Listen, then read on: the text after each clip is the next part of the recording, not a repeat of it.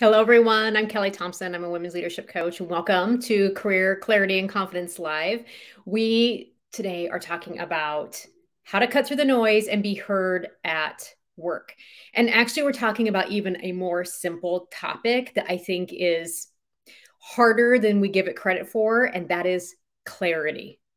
I think sometimes we underestimate how hard it is to be clear. Like if you've ever, I spent a good chunk of my career in training and in marketing, and they were always telling us to simplify things, simplify things, simplify things, so that like a third grader can understand and give me a harder, like if you ever had to do this. But sometimes being clear and simplifying things is hard work because it's like easy to make things complicated. And tell me where you disagree, but I think sometimes the reason why we like to keep things complicated is because sometimes it allows us to hide behind a little bit of ambiguity, right? Like when you're really clear about what's expected, what you want, what you need, all of a sudden there's like an accountability element.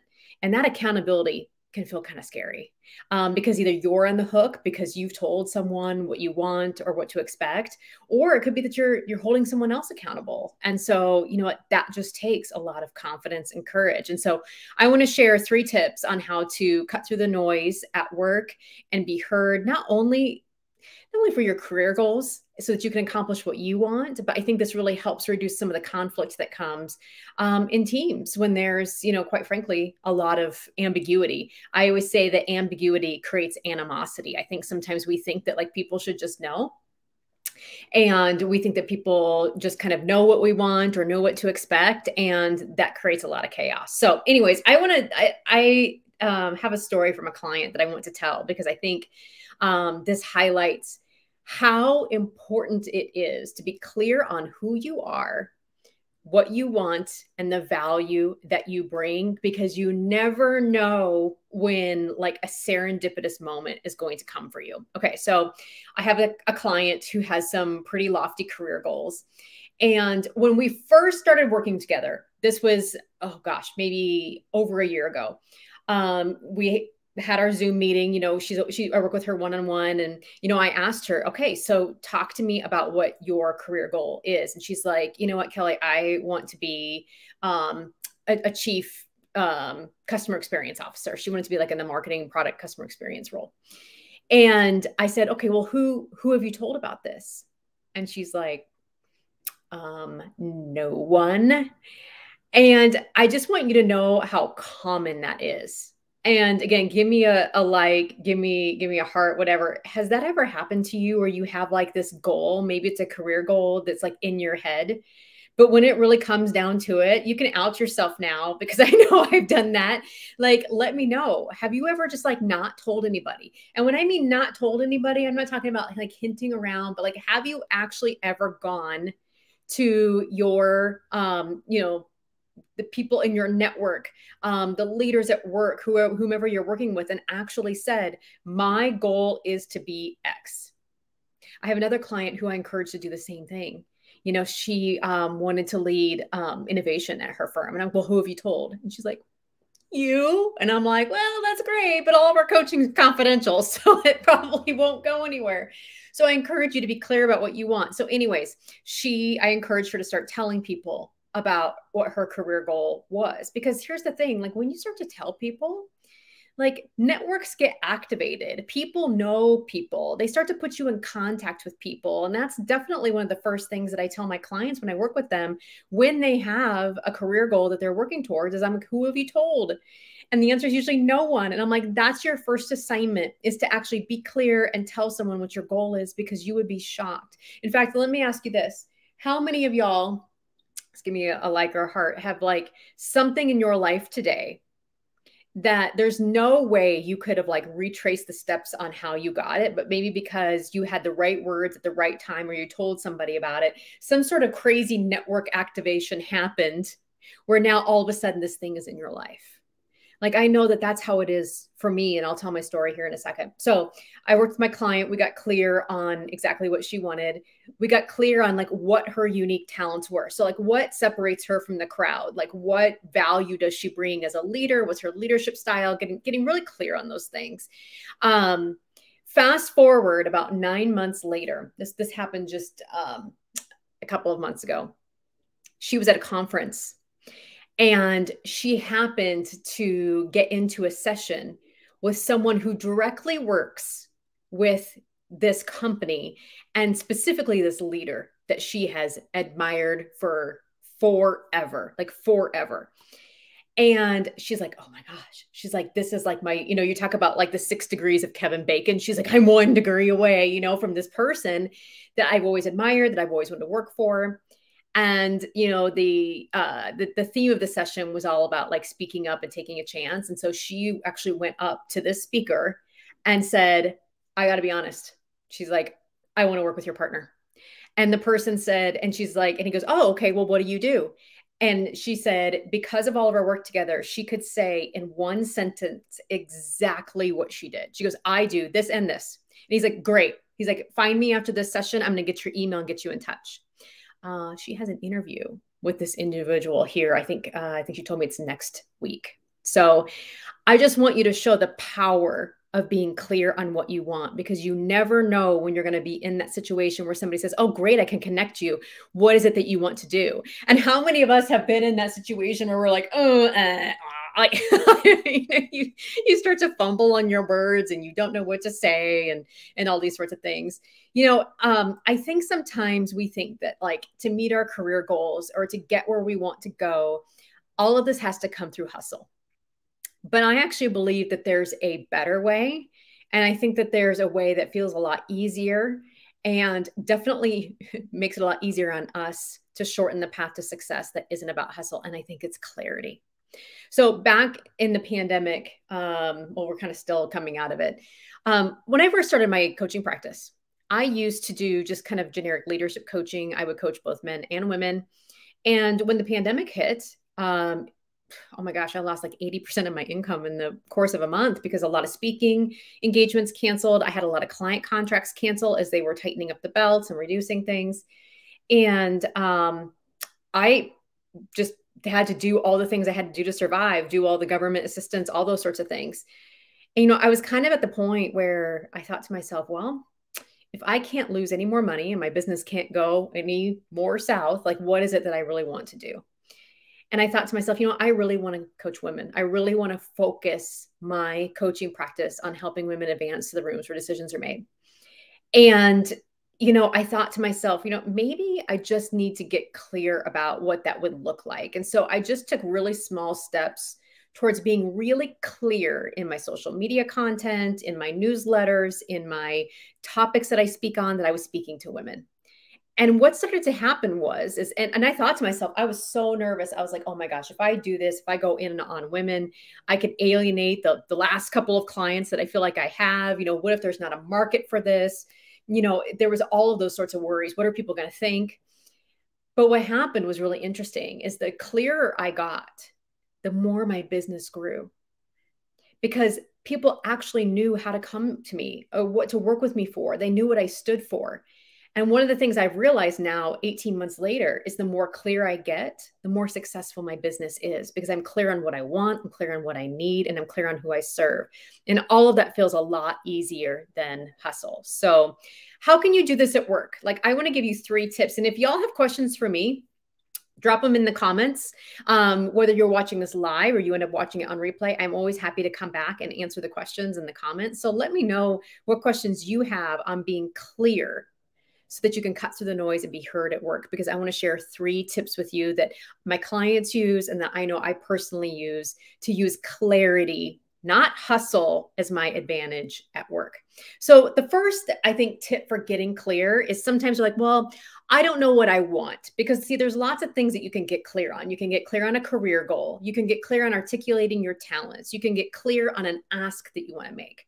Well, maybe you're not exactly sure what it is that you want as your goal, or what your talents are that you want to advocate for, or you're not even like super clear on exactly what it is you want to ask for. So I always say step 1, get clear on what you don't want. I think that that is a really good way to start fostering some clarity, because typically when I ask myself or ask my clients, well, what do you want? They're like, I don't know, right? And sometimes when we're overwhelmed, I think that that's a really common, normal response when we're feeling overwhelmed. But when I ask, well, what do you not want? They're like, oh, I can tell you what I don't want. And so I think step one, get clear on what you don't want, because that way, if it comes to you in that form, you can at least say, I know I don't want that. Or I know my talents or how I want to spend my time is definitely not that. What I value in my work or in the workplace is definitely not that. I'm definitely not asking for this. And that'll become really important here when I get to step three. So step one, get clear on what you don't want. Okay. Step two is, and this might sound a little crazy, I want you to think like a plumber when you think about asking for things, because I see this all the time with my clients. And I think when I was new and I was really scared about promoting my business early on, because I was like, oh, this still feels weird and I'm putting myself out there, I tended to hide behind a little ambiguity. Okay, so when I say think like a plumber, I want you to think about an ad that you might see from a plumber or any tradesperson. Like they are so crystal clear. Like when you think like a plumber is like, hey, you got a toilet or a drain that's clogged. That probably sucks, right? Because you probably don't use the bathroom you want to use. And now you're forced to walk across the house to use the far bathroom, right? And you're like rearranging your life. Well, I can come fix it. It's going to take 2 hours. It's going to be, $299, whatever it is. They're very clear about what is the problem, what is the solution, and what is the price. Like there's no flowery language. Like I see this sometimes like on Amazon ads. Have you ever kind of like seen something like it looks like not the actual product, but it's kind of a picture of the product, and then you read the Amazon ad and it's like 3 pages of like fluff and colorful language? Like I don't know about you, but I think sometimes we do that. Like we're so scared about maybe saying what we have to offer, asking for the price, putting ourselves out there, that we like tiptoe and dance around what we want. And at the end of the day, people are like, I think I think this is what's coming in the mail, right? I'm not quite sure. I always kind of joke that there are a lot of coaches in the coaching industry who kind of sell this way. They have a lot of flowery language on their web pages when, in fact, or in their newsletters, when in fact it would just be much easier. An approach I've taken is just to talk like a plumber, ask like a plumber. Here's the situation, here's what I'll come do, and like here's how much it costs. And so in the workplace, I think it's just really important for us to say, okay, here's what I see as an issue, or here's the problem, here's what's missing, here's what I want, or here's what I can offer, and here's how much time it's going to take to do that, or here's the raise that I think is commensurate with my experience. And so I really want you to think like a plumber there. They are very good because they do not overcomplicate marketing. And lots of times just being clear is being a good, clear marketer. Like, here's the problem, here's what I want, here's the time investment, or here's the price, the salary that I think that we should put on that. Like, just don't overcomplicate it.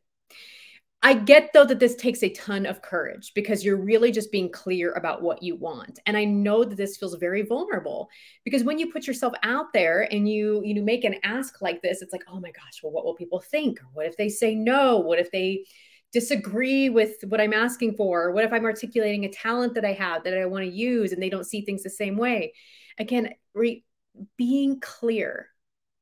It sounds like it should be easy, but it's difficult because it requires a lot of vulnerability. Clarity requires courage and confidence because it is so easy to hide behind ambiguity. And so I know how much courage it can take to be clear, but I promise you that the clarity is worth it. I would rather have the courage to be clear about exactly what I want and what I'm doing than to try to hustle around it by being vague. They both take a lot of energy. You just got to choose which energy you want to use. The third thing I think that is really helpful is to use contrasting statements. So this is kind of goes back to the first one I had you answer, which is, this is what I don't want. So when you use contrasting statements, you're being clear about, here's what I'm asking for, but here's what I'm not asking for. Like, here's the type of role I want, but I'm definitely not looking for this. And so you can articulate what you want by saying, hey, here's what I want, or here's what I'm asking for, but here's what I'm not asking for. And it just adds that additional layer of clarity to whatever it is you're asking. And it could be things like, I would love to be the project lead for a major initiative, for the next major initiative, coming up at work. But what I'm not asking for is a project that is just coordinating busy work or whatever that looks like for you. Hey, I would love to lead the next meeting that does this, but what I'm not asking for is that.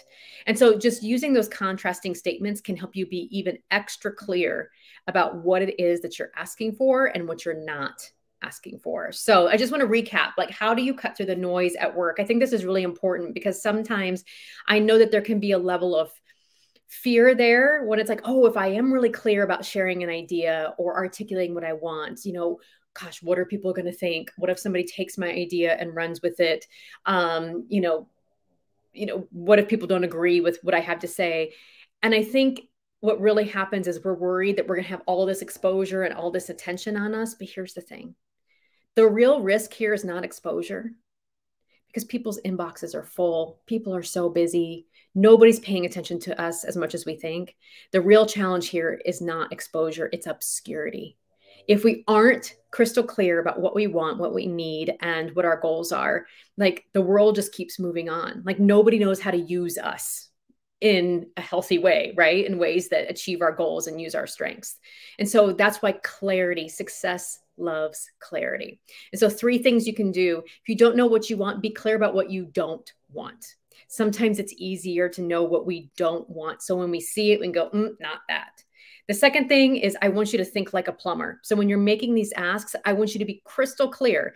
Don't use flowery language. Don't dance around the issue, just, hoping that like they'll kind of figure it out what you're asking. Like, ask like a plumber would put out a marketing ad that says, hey, this is your problem. This is how we'll solve it. This is how much it costs. Like, it's just crystal clear language. It just tells them what they're going to get, tells them what the solution is, and tells them time, energy, money, what that's going to cost. And then the third one is use contrasting statements. This is a great way to just be crystal clear about saying, hey, here's what I am asking for, but here's what I'm not asking for.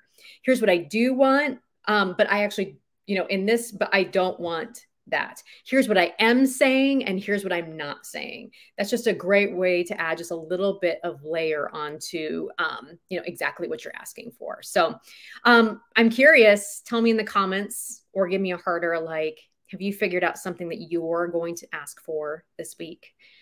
I hope you feel motivated, not only by my own story, that clarity works better than hustle, but my client stories, that every time they've started to get crystal clear and to tell people about what they want, networks get activated, people go to work, the universe starts to have your back, and all of a sudden things start to happen. So I encourage you to get crystal clear about something this week. Let me know if it goes well for you. And if you have any other questions, drop the comments in the chat. I'll come back and answer them live or on replay.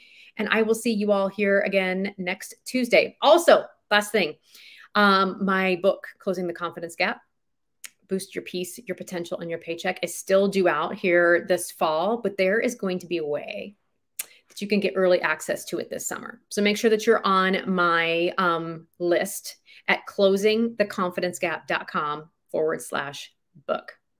All right, everybody. Thanks for joining me today, and I will see you all next week.